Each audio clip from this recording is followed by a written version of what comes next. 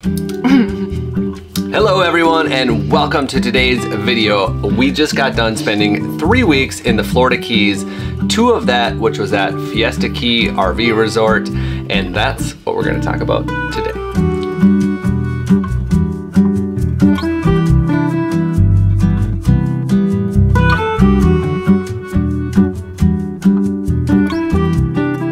So yes, the thumbnail is correct. We did spend $20 per night for 2 weeks staying here, and that is through the 1,000 Trails membership and Encore add-on that we have. We're going to talk a little bit more about that at the end, but first we want to actually review and talk about the resort itself. Let's start with our expectation of the park, because at the time we were leaving the KOA Sugarloaf, which was brand new. Swanky. Yeah, it was pretty swanky. It was very well groomed. So we were like, oh, well, we're going to Fiesta Key now, which we knew wouldn't have the brand new landscaping and all of the brand new stuff going into it.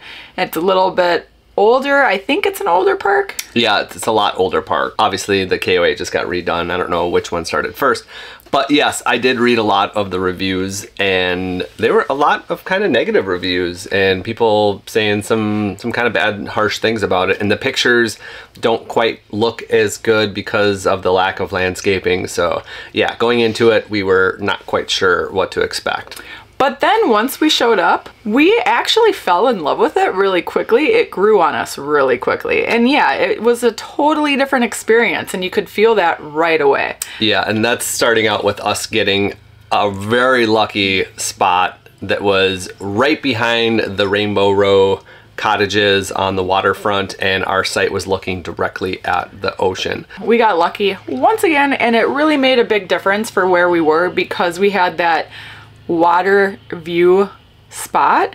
So it made everything better, from the morning walks, from our view out of our RV to our workouts. Like, it was so exciting to get up and go outside and go work out with an ocean view. Yeah, and taking Louie out for a short pee break or potty break is nice because you're literally just a couple steps away from the ocean, and it was just beautiful kind of views everywhere. So back to the entrance again and the whole vibe. We arrived on a Saturday and it was banging. People were definitely there for the weekend. They were partying, music was loud, and a lot of energy. A lot of people from northern parts of Florida or central parts of Florida or southern Florida that would come down and just come for the weekend, and it had a good vibe to it. Then Monday came and it was definitely much more mellow. It is the up north cabins for the people in South Florida. We're from Minnesota and everybody goes up north to their cabins. Well, it seems like in South Florida, everybody goes down south to the Keys where they maybe have a boat because they had a huge marina here. But yeah, it was definitely a weekend type of crowd, and we're in the off season as well, so I think a lot of local residents maybe come down there for the better rates in the off season. And then it seems like security kind of cracked down a little bit on the second weekend, which we do have to mention. They have quite a bit of rules there. They have like a laundry list of rules, and we actually broke one of them. Yeah, we found out on, I think, day 2 or 3 that we are not allowed to have a puppy pen outside. So Louie, our puppy, is about 5 months old at the time, and we're still using puppy pens on the outside for him to sit outside for a little bit of time because he really does enjoy it, being out of the RV and just sitting and watching the people and the birds and the trees and the smells. He just loves it out there. So we were told right away that there is no pens allowed, which was pretty alarming to us because of the, I don't know, hundreds of places we've been at. I've never seen that rule in place, or at least enforced, which in some places it needs to be enforced, and maybe here in the Keys is a good reason, because people maybe just leave their dog outside the whole time and then they head off to Key West for the whole day, and you have a neglect situation. So along with this big stack of rules comes a very nice staff. They were super friendly. Super friendly. Yes, and we even had one lovely lady that would see Louie and she called him Louis, and she would go and yell at the top of her lungs, "Louis, I love you." And she would come over and pet him and play him play with him, and it was just it was heartwarming. It was, yeah. It was really great. Several staff members that got used to seeing us at the same places at the same time every day. They would chit chat, and it was really nice. So let's move on, speaking of Louie, into the dog park. Now this, coming from the KOA dog park, which we thought was very nice, and with that AstroTurf, this one was like 2, 3, maybe 4 times the size. It was much bigger. So this dog park was not only huge, but it did have nice, the grass was fake in there too. Yep. Which is really nice because it keeps your dogs a lot cleaner when they're like rolling around and playing and they can't dig at it. But what was really nice about this park is it had a really big tree. Huge old tree and a bench right underneath it. So no matter what time of the day, you could seek plenty of shade and it'd be much more comfortable because it was quite hot there. This is something I really liked about the park was when you walk along the perimeter of the park, there was tons of ocean view everywhere. Like water is everywhere around the park versus just having one certain area that you could go out on a pier. Like water was everywhere. And that's part of the experience in the Keys is having that big open view of the ocean. And you certainly got that at this location. Yeah, this particular key, Fiesta Key, has ocean, like she said, on multiple sites, and the marina is huge on multiple sides. So it had multiple points to watch sunrise and sunset, and it was very open, and you could see the sun directly drop into the ocean. Sunsets there were amazing, as well as the sunrises. It was just a very beautiful spot to pick up all of that nature. Yeah, and the sunsets were fun because they actually have a restaurant on site. And it was like right on the beach that they had tables so you could grab a little cocktail and sit and watch the sunset right from the comfort of the chair. And it was just a really great spot to relax every night. Yeah, the restaurant, the beach, the pool, and the hot tub was all in the same area. So it was really nice combined proximity to each other, yeah, but really just that same great view of the ocean and the big tall palm trees.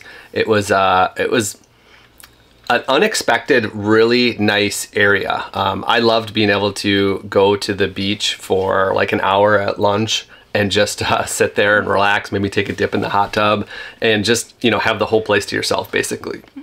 The marinas were also very, very close by. So like the park was big, but not small, and small but not big. Like it was just a good kind of medium-sized park, and I love to be able to walk along the docks and the edge and just look at all the wildlife, sea life that is. There was a lot of sea life. Lots of things to look at. I saw this really cool green eel, which was along the rocks on the point out there, and I've never seen an eel like this in the ocean. It was big, it was green, and it was pretty scary looking, and that was not too far away from the swimming spot, which is where we took a few dips in the water, and I could only imagine what was below by our toes as we were swimming in the ocean. We saw a lot of fish, and we saw a lot of beautiful fish too.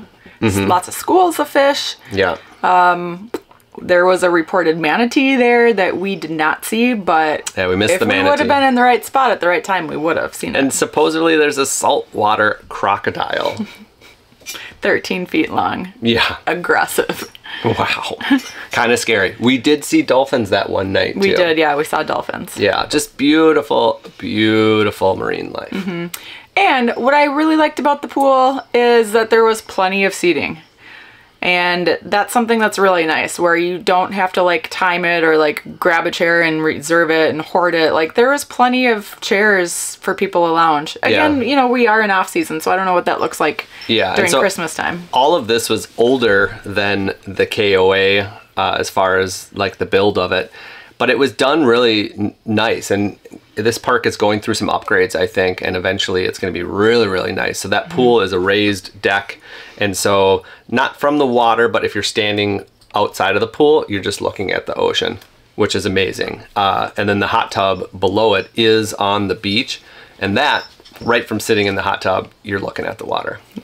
Pretty cool. So if you caught our video last week on the KOA, you know we really raved about how nice the sites were. They had a lot of different style of sites. They were all brand new. good landscaping in between, very beautiful. And I'd say one big difference here at Fiesta Key is the majority of the sites are not nice. There's not that much landscaping in between it. And it's basically like a giant gravel parking lot, especially if you're in the middle of it. So they do have a bunch of ocean water sites that are very, very close to each other. And, you know, actually something that we wouldn't have really wanted to stay in. You're so close to your neighbor. It's just, it just didn't seem like it would be that fun just to get on the water. As compared to our site, which was looking at the water. We could see the ocean very clearly out of 5 of our windows in the RV, and it was pretty amazing to be that close. But the majority of the sites here are nothing to write home about. It's more of the park itself and the location of the park. Yeah. Being the Florida Keys. Yeah, and the location was pretty good. You're kind of sandwiched in between Isla Mirada and Marathon, which are 2 very popular places. We really liked Isla Mirada. Really liked it, yeah. We spent a few days going there separate and like checking it out, going out to eat, going and having fun, and there's so much to do there. Yeah, we had probably our best dining experience in the Keys, which was at Mirada Bay. Yeah. And this was this beautiful restaurant right on the water, and the food was really, really good. What was the origins of it? Was it? It was some like sort of Caribbean theme. Yeah, Keys/Caribbean fusion-ish. You had some fish that was really, really good. I did. I had the catch of the day, and it was the freshest seafood that we'd had at a restaurant. Was that the wahoo? Yeah, that was the big wahoo fish. You've never had that before? Never had it before. Very meaty. It was really good. Also, nearby, we went to Mr. Lobster. That is not a restaurant, but a seafood market where you can go and get fresh seafood, local. So that was fun. Again, yeah, you ended up getting a few fillets. I did, yeah. I got mahi-mahi and some sea scallops. Oh, those scallops were really good. We had those with steak. Those were good. Yeah, do you remember? Yeah, I do. They were really good. Making my mouth water. It seemed pretty fresh and local. If anybody knows more about Mr. Lobster, let us know. Yeah. But I think it's pretty fresh and local. It seemed like it. But what was it's right on the docks. And what was nice is it was literally a 6-minute drive from Fiesta Key, right up the road. So I think normally when it is lobster season, when it is shrimp season, it's probably pretty fun to go and see all the lobsters and pick something up fresh. Oh, speaking of lobsters, I saw multiple beautiful lobsters in the marina at Fiesta Key, you know, a couple 100 feet from our site. And I don't know if you need license to pull those out, but the first thought in my mind was, why don't I just jump in there and yank those 2 out and have a nice surprise for Christine for dinner. I didn't, though. You didn't. So we are not sure if it's the location or if it was the higher wind that we had at Fiesta Key, but just 1 week earlier at the KOA at Sugarloaf Key, the no-see-ums were horrendous. They were vicious, blood-sucking little monsters that were after you during like the morning and the night. They were really bad, so it was hard to do those sunrise and sunset walks that we now got to enjoy at Fiesta Key because there was basically no zero bugs. It was amazing. Bug free. Yeah, for the whole 2 weeks. It was great, and I think that really did add on to the experience because it was just so fun and free to just walk along the ocean and, you know, take our dog for walks or to sit out. Could you imagine sitting at the beach and having no-see-ums just attack you? Yeah, it was horrible. That would have been really bad. So the other Encore park in the Florida Keys is called Sunshine Key, and we did spend 4 nights there back in 2019 in our van. And it was such a long time ago and such a blur. We'd only been on the road for 4 months at the time, and I barely remember. It was a whirlwind. We spent one of those days going down to Key West. The other ones, I think we were just relaxing and enjoying the area. But if I had to say, we probably like Fiesta Key over Sunshine Key. But we're going to have to go back to Sunshine Key and assess that for ourselves. Yeah, and we did ask. That was kind of like one of the hot trending questions that guests would ask each other, like, which park do you like better? Because once you're at 1,000 Trails Park, you know, you quickly find out that most people staying there are members as well. Not always, but so then you start chattering, well, did you stay at this park? Have you stayed at that park? And when you were discussing Fiesta Key versus Sunshine Key, most everybody said that they like Fiesta Key better, with the exception of the location. It's not quite as good as Sunshine. Yeah, Sunshine was a little bit closer to Key West, like 45 minutes from Key West, where Fiesta Key is, I don't know, an hour something. So a little bit farther away. So there's that. And speaking of Thousand Trails, we'll finish up this video talking a little bit about it. We don't really review Thousand Trails parks that much. We don't talk about it that much, but we have been members for almost 4 years now. Yeah, since 2018. Yeah, we actually got our first zone pass in 2018 when we were in Minnesota, and we bought our van in Florida. So we flew down one-way tickets to Florida, picked up our van, and we ended up spending one night at a Harvest Host and one night at 1,000 Trails. Natchez Trace. Yep, which was not very nice, if I recall. So the first year, 2019, when we hit the road, we basically bought zone passes as we traveled around the entire country. We felt and still feel that 1,000 Trails is such a good value for full-time RVing and such an inexpensive upfront cost that we decided to purchase a full used Platinum membership at the end of 2019, which is what we've been using for the past few years now. Mm-hmm.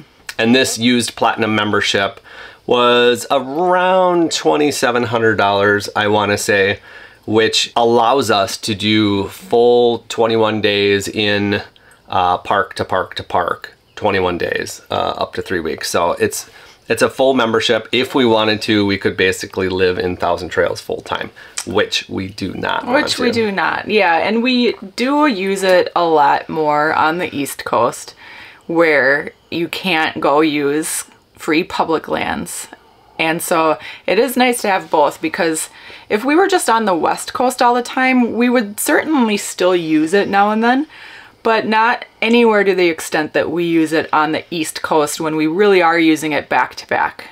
Yeah, when we're on the West Coast, we're probably, 60+% boondocking and 40-ish% in the RV parks maybe, which is usually just around the holidays or to give us some break from traveling so quickly. But now that we're on the East Coast, big difference. We use 1,000 Trails quite a bit, as well as national parks, state parks, and various other private campgrounds. So to get these Keys parks for $20 per night, you do need the Trails Collection add-on, which is about $315 per year, which you can add on to a Zone Pass. And your Zone Pass is about $600 a year, I think. And that Zone Pass only allows you to stay in the parks within that zone, as opposed to a nationwide membership, which allows you to stay in all of the zones. Did you get all that? So this is why I think we don't talk about 1,000 Trails much, because it's just so confusing. And if you're really interested in it, there's a ton of great videos out there, like Jason and Ray from The Getaway Couple always did a bunch of really good ones that explain it very well. So we just don't feel the need to go all over that again. Yeah. Okay, so I think that's it for Fiesta Key and the Keys for us until next time. Yes. So we'll see you next time. Bye.